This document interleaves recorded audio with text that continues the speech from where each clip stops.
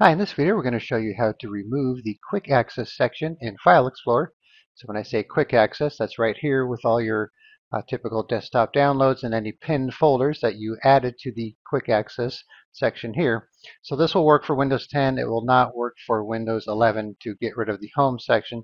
So we do have a couple other videos on how to move the Home section or how to get rid of the Quick Access section here. So I'll put links to those in the descriptions if you want to check those out if you're on Windows 11.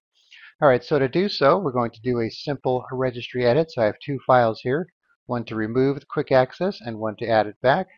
So here's what they do. Here's the one that removes it, and then here's the one that adds it back.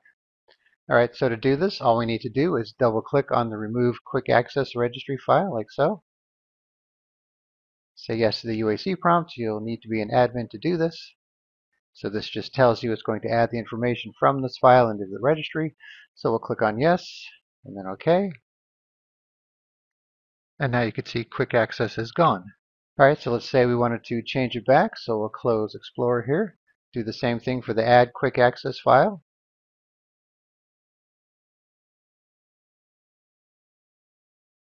And now it's back. Pretty simple. All right, so I'll put a link in the description where you can download these two files and you can try it out for yourself. All right, thanks for watching and be sure to subscribe.